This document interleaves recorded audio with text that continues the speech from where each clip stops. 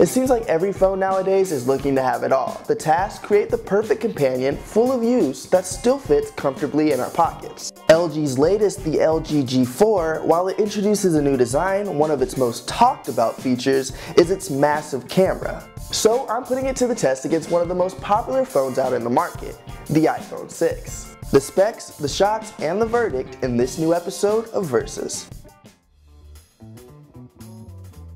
Take a look at the LG G4 and you'll see a 16 megapixel camera on the back of the device.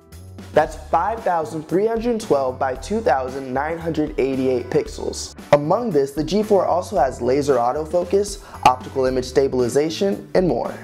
But move over to the iPhone 6 and you'll see Apple's new 8 megapixel iSight camera with what Apple calls autofocus with focus pixels, a backside illumination sensor, auto image stabilization, and more over here too. Now right off the bat, you're probably thinking, hold up Joshua, hold up. I may not know what all of these things do, but the G4 has a 16 megapixel camera and the iPhone 6 only has half of that. It's no contest, right? Well, not exactly. It really depends about what you take and how you're looking at it. Let's just bring it over to the shots to really break it down. Now, one of the biggest factors to keep in mind when comparing phone cameras is the atmosphere you'll be shooting in. Many phones on the market vary in low light and often require the perfect setup to get the picture-perfect shot you want, and this fact even still remains true with both the G4 and the iPhone 6. But for the purpose of this video, I set out with the two phones and took tons of pictures to get a feel for using the cameras on both, and well, here are the results. Side by side, when looking at photos of the same subject from both cameras, you'll notice they're really not that bad. And that's what I thought at first too, and well, it's true. Now, both cameras were created to take photos that look stunning on the phone's displays, and they do, especially on the G4. But that made me take a closer look. I noticed that the G4 has a feature that likes to make every object in the photos seem like it's in focus, basically making it appear as everything is crisp and clear.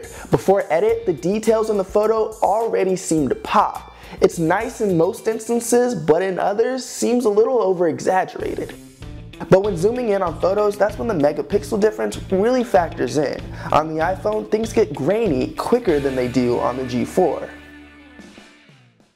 Bringing it home for the viewers at home, for the average consumer, both phones have what they need to create photos and videos you'll be happy with.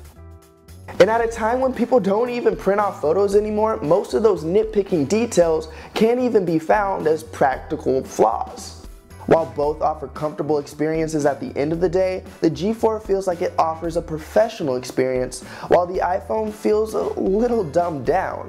One of the camera's strongest features the G4 has is a manual mode, which makes the phone feel like a DSLR, giving users the ability to configure detailed parts of their camera use, and even the ability to shoot in JPEG and RAW to later throw files into Photoshop, for example. And that's not to downplay the iPhone by any means. When picking up the G4, it can honestly be a little bit daunting to set up your shot, which makes the iPhone the friendlier of choices.